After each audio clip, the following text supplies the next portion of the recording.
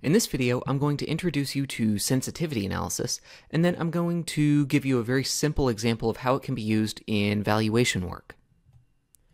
Sensitivity analysis allows investors, analysts, and management to analyze the sensitivity of a valuation or an intrinsic value to a single input. And there's two primary reasons why we'd want to use sensitivity analysis. First, it indicates how sensitive our model is, or rather our intrinsic value, which is calculated using the model, is to certain drivers of value. For example, the sales growth rate, or the weighted average cost of capital, or the long-term growth rate.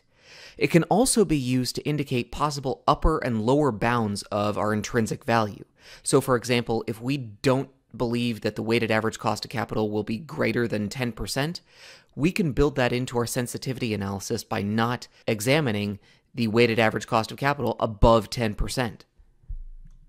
However, there are some problems with sensitivity analysis. First, you have to choose the inputs for the analysis yourself. So if you have a model with 20 different inputs that could be random variables, the downside here is you have to individually select the inputs for each variable yourself. I'll show you that in a few seconds. Second, variables don't change in a vacuum. The weighted average cost of capital is not going to increase or decrease with every other variable in your model remaining static. Oftentimes you have a case where when one variable moves, many other variables are going to move, which is why we want to use scenario analysis. And then finally, the range of your sensitivity analysis could be fairly limited. For example, if you're building a chart to document the sensitivity of the intrinsic value to, let's say, the long-term growth rate, you might only have 5 or 6 different possible growth rates.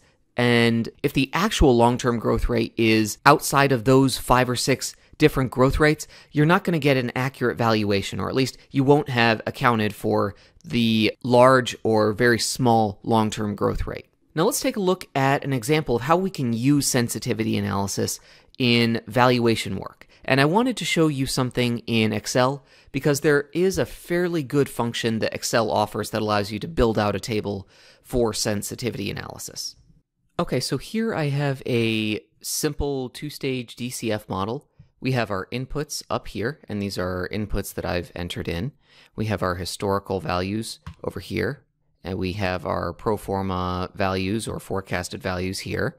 And then down here, I am calculating our free cash flows to the firm and our free cash flows to equity. And in this model, we really have 3 models here.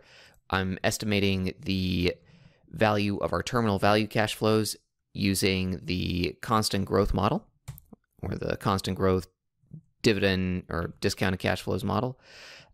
Here we have our free cash flows, where I'm using market multiples approach to calculate the entire value of our terminal value cash flows. And then finally, I have our FCFEs, or free cash flows to equity, here. And down here, I'm using the NPV formula to calculate our intrinsic value. So we subtract out the debt, add the cash, divide by shares outstanding. There you go. And that $58.49 I've linked here. So if we wanted to use sensitivity analysis on this model, the best way that you could do this, or the way that I certainly would recommend, is by building a data table. So over here, I will build that table. And I'll start out by putting in the variable or variables that I want to examine, or rather, we need 1 or 2 variables that we can test the sensitivity of. So as one of those variables or both of those variables adjust, we're going to look at how the intrinsic value adjusts. So let's do the weighted average cost of capital and the long-term growth rate, G. So I'll just put in the WACC, and we'll do long-term growth rate. And then we'll identify some values that our weighted average cost of capital could take. Let's say 6%, 7%,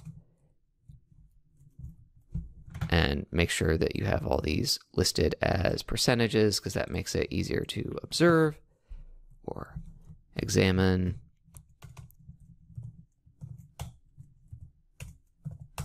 So we'll just identify some weighted average costs of capital, And then we'll identify some long-term growth rates. And I'll just make those percentages. So 0, 1, 2, 3, 4. And now what I can do to create a data table where we're estimating the intrinsic value, which is what we're going to get in these cells, I need to link in the intrinsic value right here in this cell. So I'll set that equal to our intrinsic value right here. And then I'm going to highlight this entire range. So from the actual linked value all the way over here, and this will be our table. Now to get our intrinsic value, what I can do is I can go up to the data tab and I can go up to what if analysis and go down to data table, and my row input cell is just going to be the cell, or rather the range that we have for 0 to 4%. That's our long-term growth rate, and that's right here. I've assumed it is 2% in the model, and in this sensitivity analysis, I'm going to let that adjust.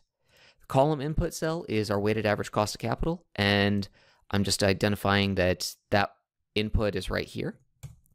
And so when I click OK, out come a series of intrinsic values that allow us to determine, well, if our weighted average cost of capital was 6% and our long-term growth rate was $0, our intrinsic value based on the free cash flow to the firm model, the first model that I have in this analysis, would be $67.02.